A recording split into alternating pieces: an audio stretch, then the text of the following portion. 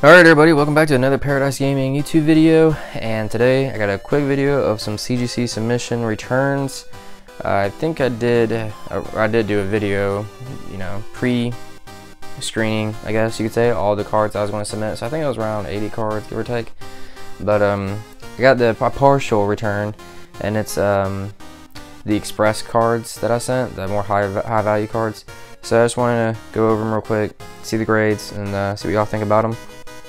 And yeah, just continue seeing how CGC does grading. So I have one, plus I'll talk about some other things that happened that I thought were a little weird. But let me grab a card here. So this will just be easier than the way I was doing it last video. So I actually did submit 3 MetaZoo cards, and it was a first edition Mothman, the NYC King, and then a what was the third one? Was it 3 or was it 2? Crap, I'm having a brain fart, sorry.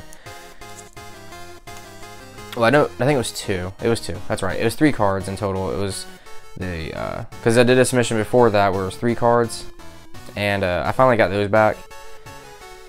And I wasn't happy with how it turned out because I didn't do it right, so that's why I didn't make a video on those 3 cards. I was waiting for them to, once again return those after they resubmitted them.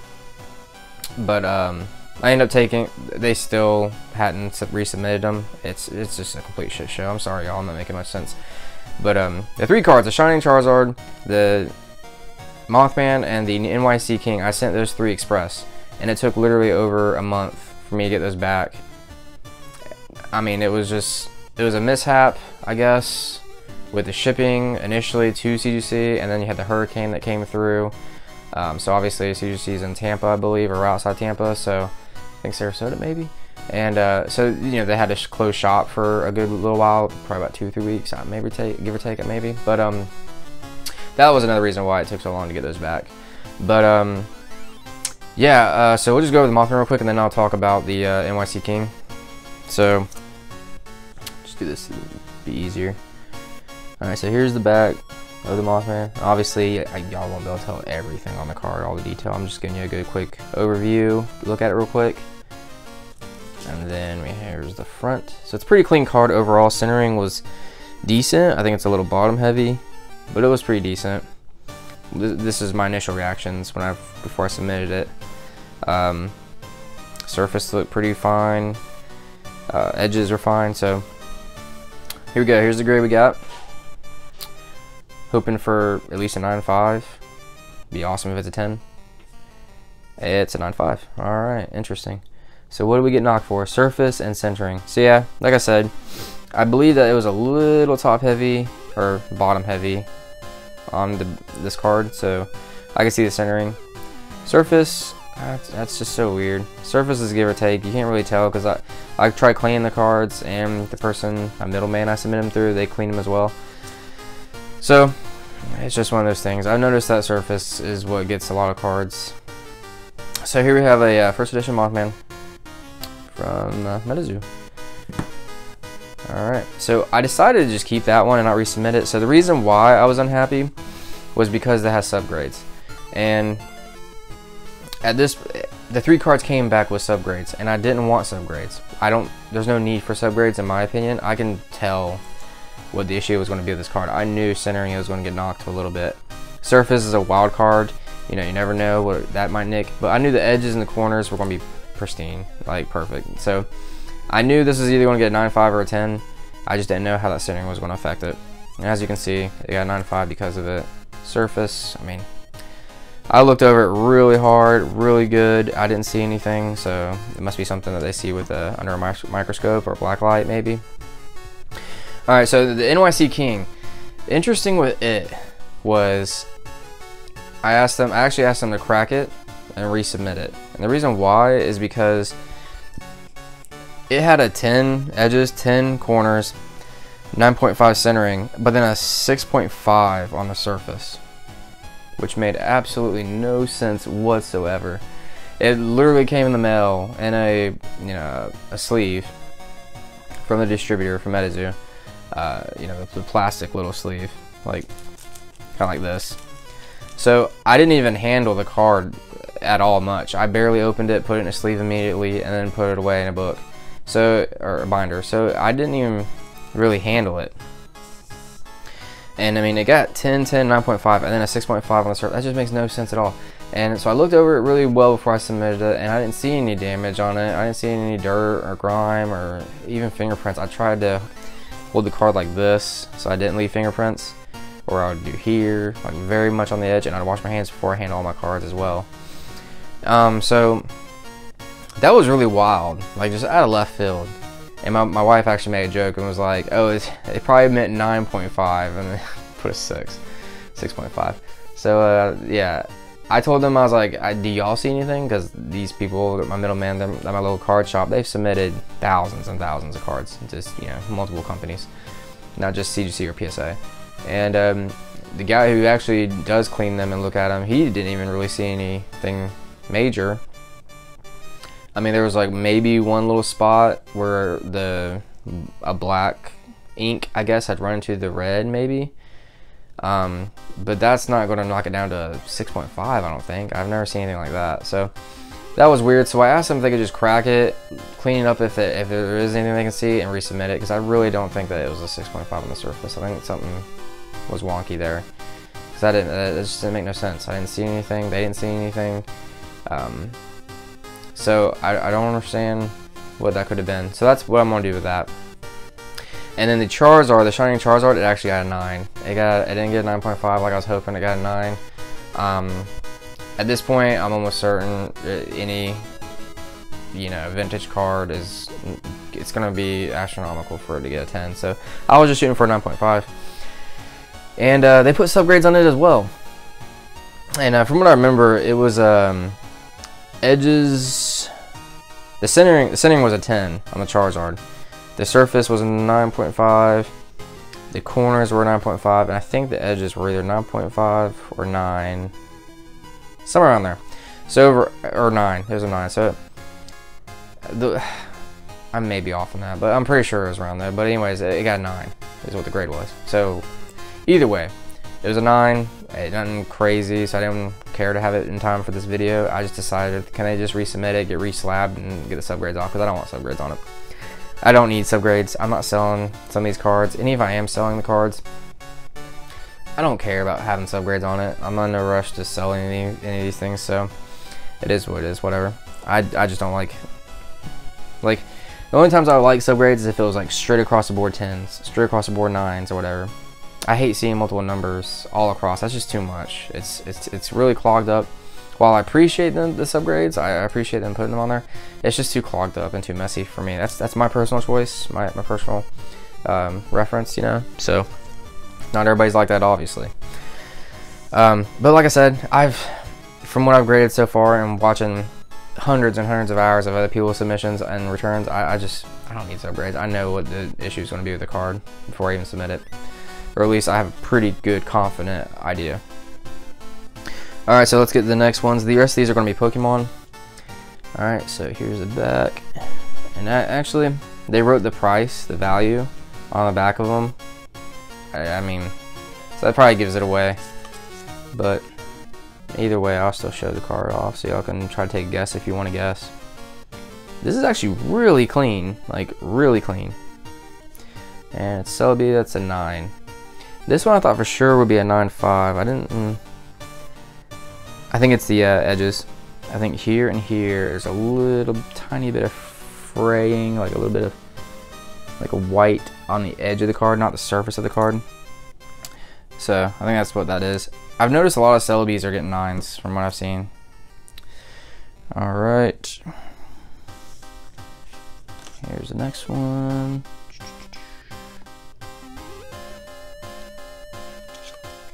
Shining Steelix. Centering looks pretty awesome. Surface I thought was pretty awesome.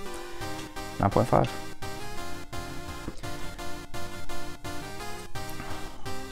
Alright, here's the next one.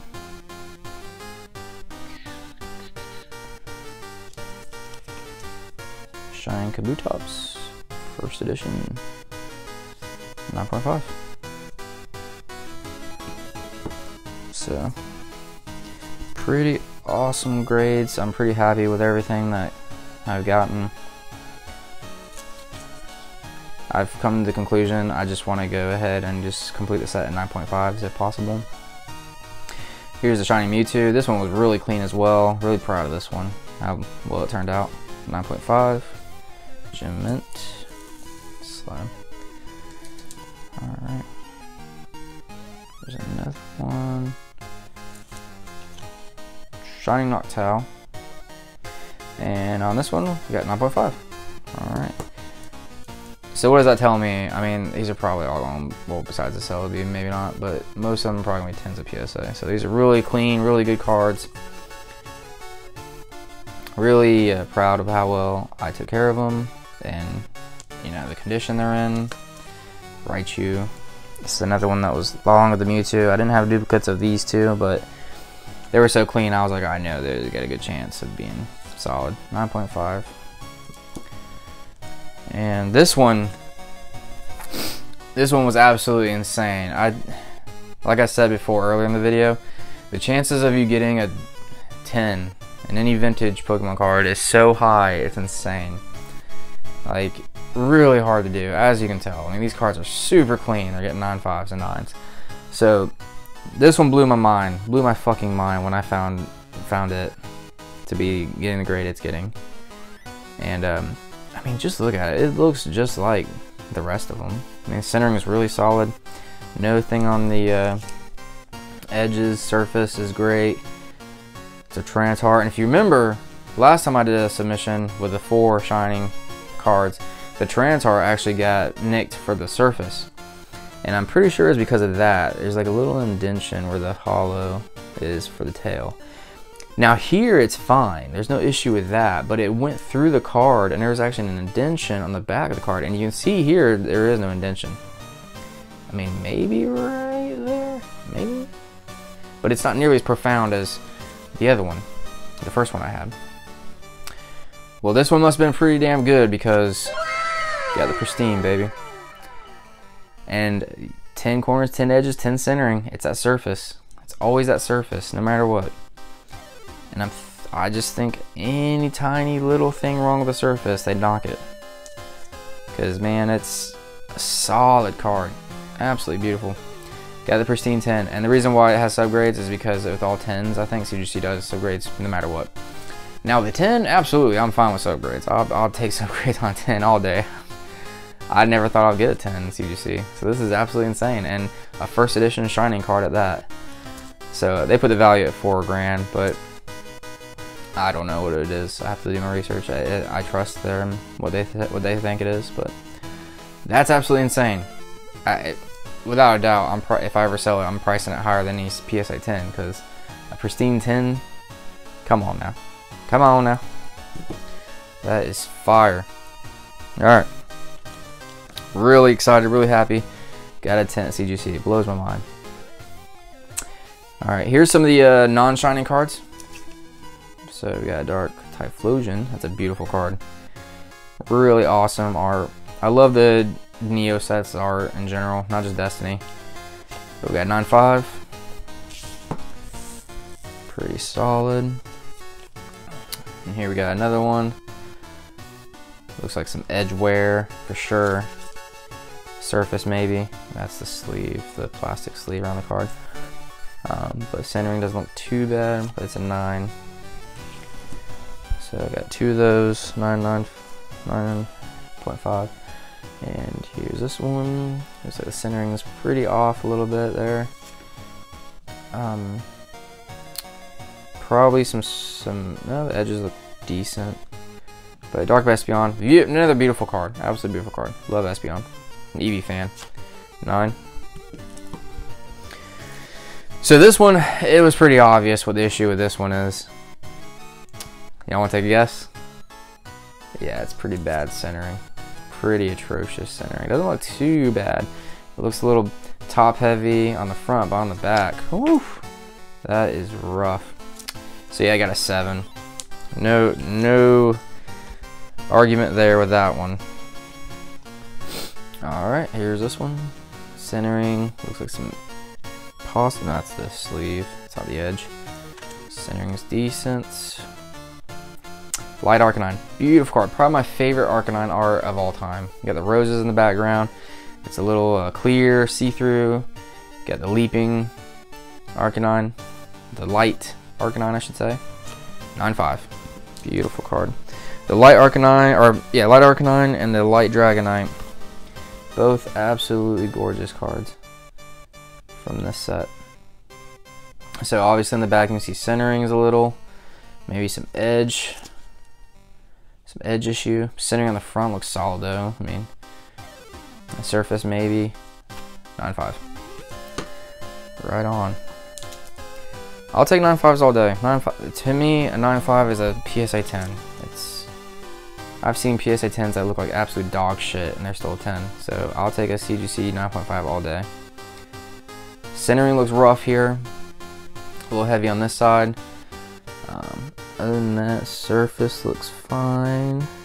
Edge wear, maybe a little edge wear. If there is, not much. And then it looks like maybe a little top heavy, maybe. Dark Gengar. This is a really awesome art too. But with the big Gengar art in the front, not a lot of holo around, so that's a little shame. I wish there was more of the purple holo foil all throughout, but either way, still a beautiful card, and it gets a 9.5. Let's go. Running out of room. Got so much heat on this on this table. Alright, got no Dark Gengar. Same thing. Beautiful card. Centering looks pretty solid. Surface wear looks good. Maybe some edge wear. I think maybe, like, you can see a little nick right there on the edge of the card right there. Other than that, it looks pretty solid. And got 9.5. Sweet. Alright everybody, so this is a partial return of my submission. I think it was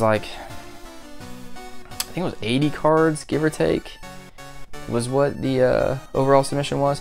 But these were the ones that I submitted at Express, the higher value stuff, so they came back sooner. So the rest of the holos that are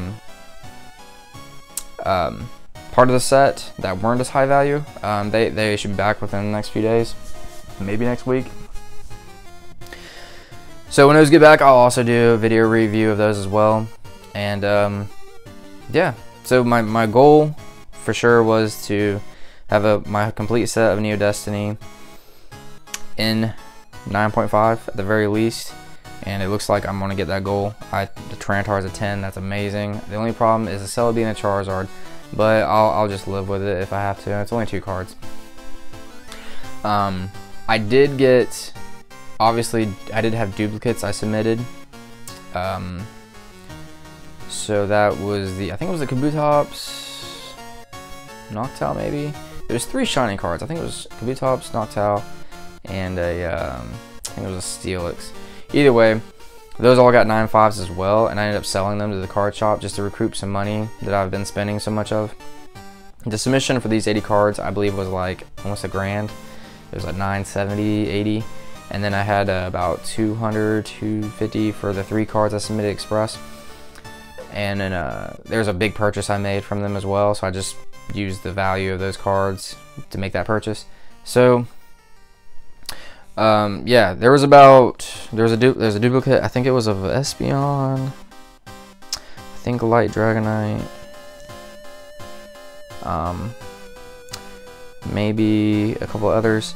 So I just sold all those. Those were all 9s and 9.5s. So even the regular holo cards of the set, not the shinings, but the regular holos, even they got 9s and 9.5s. So pretty awesome. Really proud of my childhood collection. How I've been able to keep these in such good condition for so many years. And I'm really proud of everything because I believe CGCs are harder to grade than PSA, at least for the most part, and I think they're more precise. I can see a card that's ungraded, and I have a pretty solid idea of what it's going to get before I get it, because I pre-graded all these, and I actually wrote them down on paper, and I think I was off only on 3. So that's pretty crazy. That's pretty crazy that I'm just getting into grading, and but I have so much experience of watching them and seeing other people's reactions, and then the few submissions I've had so far, I can tell. Pretty good idea. So, like I said, I've seen PSA cards that look like they should be not 7s, probably 8s, 9s, and they get 10s. So we know PSA is a little off. There's something off about that. CGC is way more precise in my opinion. I think, I'm just being honest, I think if you don't do subgrades, I think you get about 0.5 higher. If I'm being completely honest. Because I've seen a lot of cards that might get 9s and they end up getting 9.5s. It's like, just, I don't know. Maybe I'm talking out my ass and I don't really know anything like that. Obviously I don't. I'm just guessing. I think if you don't do subgrades, you get that 0.5. A 9 will go to a 9.5. I'm not saying a 9.5 will go to a 10, but I think right in that gray area. I'm having a feeling that maybe the subgrades, they grade it a little bit harder. I don't know if that's ever been a thing that's been said by anybody, or if that's like a running thing at CGC already. But I think that's what I feel. I feel like when you do subgrades, they grade just a little bit harder, a little bit harsher. Just, I don't know. I'm just talking my ass, like I said. I'm just guessing. But either way, really happy, really proud of all these, and I think I did a great job. Keep them in great condition, and it'd be an awesome set. You know, I can't wait to go on to CGC's website and upload all these, and then see where my set, how my set does against everybody else's in the database. I know for a fact this is a Pop 2, so that's pretty awesome. Really exciting. Never thought I'd ever get a CGC 10 card, because all my cards are vintage besides MetaZoo. So this is really awesome, really sick. So, alright everybody, that'll do it for the video. Like I said, I got the rest of the submissions when they come in, we'll go over that. I got some more MetaZoo products coming along the way if you're into MetaZoo, and then I got some board games about to upload the videos of unboxings I did for those as well. Got everything it's Everdell, Oathsworn, and then I got another one that I got off of eBay. A smaller, more obscure board game. So either way, lots of content coming. If you enjoy this kind of content and you want to you know, support me, I really appreciate if you subscribe to the channel. I notice a lot of people who watch videos aren't subscribed, and you know, help me grow the channel and get bigger and better, and I'd really appreciate that. Like the video, help the algorithm so more people can see my videos, and yeah, I can just get bigger and better. So I really appreciate everybody who's supported me so far, and I appreciate all of my subscribers, and hey, only up from here, right? Alright everybody, have a great day, be safe, I'll see you in the next one.